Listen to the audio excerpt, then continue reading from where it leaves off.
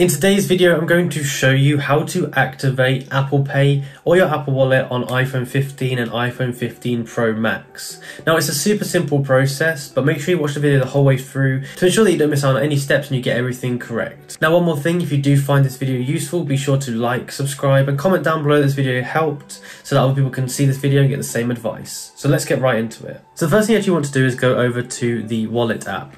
And for me, it's on the home screen, but if you can't find it, you might want to go to the top and type in Wallet, and it'll be up there.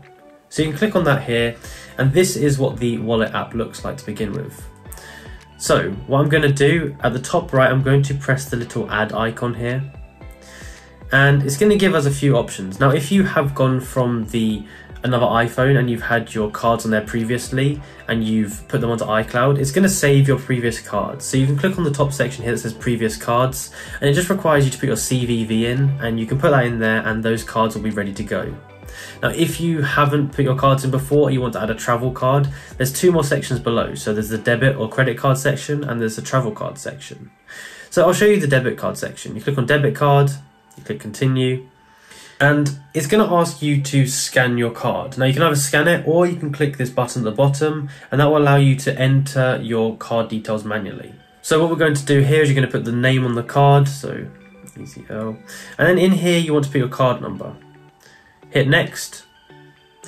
It's going to ask for the expiry date and then your CVV. You hit next, and this card information is not correct, so it can't verify it, but if you put your correct card information in, it should verify it. Now, sometimes with some cards, it might send a notification to your bank, or it might send it to your phone to sort of verify that you're actually trying to add it. And you'll just have to, confirm that, and then it will work on your phone. What you can actually do is you can actually double tap this button here, and that's going to activate the Apple Pay window at the top so that you can actually pay with your phone, or you can use your boarding pass, etc.